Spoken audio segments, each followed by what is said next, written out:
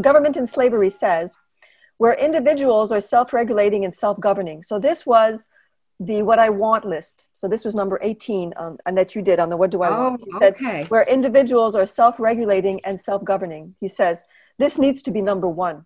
Since once we get government out of the way, tremendous opportunities will be around us. Right now, government is the main thing holding us back by misleading us with psyops and propaganda, dumbing us down and our youth and its education programs, experimenting on us, suppressing advanced technologies, and many other damaging activities.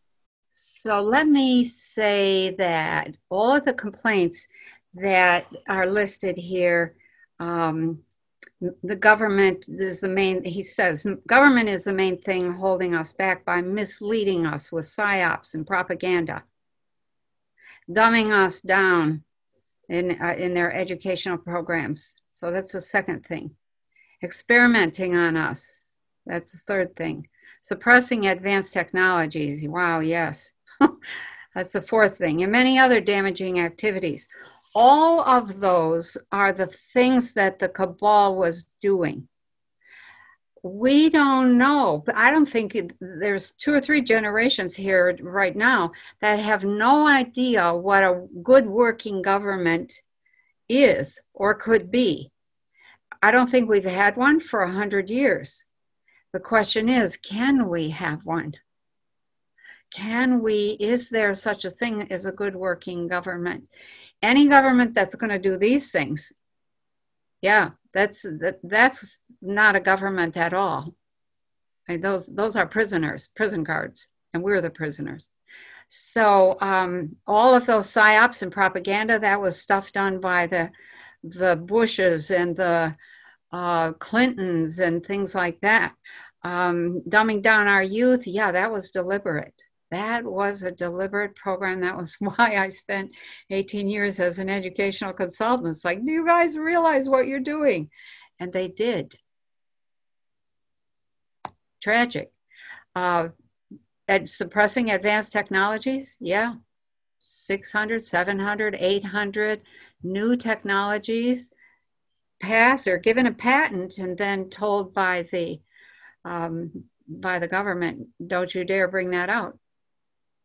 You're dead if you do. 700 or 800 patents a year, suppressed technologies. Those are things that an honest government doesn't do. So if we talk about governance, at that point now you're talking about a whole different set of structures. And it doesn't matter what the structure is. If it's not based on truth, if it's not based on transparency, then you don't have a government. And you have a bunch of prison guards, or you have a structure that is designed to control you. Government is very often very controlling. Governance, if it's self-governance and people are engaged, then it can be a beautiful thing. At no point can you have this kind of stuff happening. When they changed the law that made it legal for media to produce propaganda instead of news, they stopped telling us the truth right then. We haven't had real news. We haven't known what's really happening for years. They passed that law and said, oh, it's okay. You can do propaganda. Why did they pass that law? Because they wanted to make sure that we didn't get the truth. Why did they pass all those other laws that make a corporation a person? Not a people, a person. Corporations have all the rights that we have. They made us persons and they made the corporation persons. We're not persons, we're people, and there's a difference legally. So we have a long way to go, and maybe it does need to be number 1. But I would add a word. He says, where individuals are self-regulating and self-governing, I would say where aware and truthful individuals are self-regulating and self-governing, that they have personal responsibility. That's what the Robe said. That's our next stage of development, personal responsibility. That is what the next stage of governance is going to be.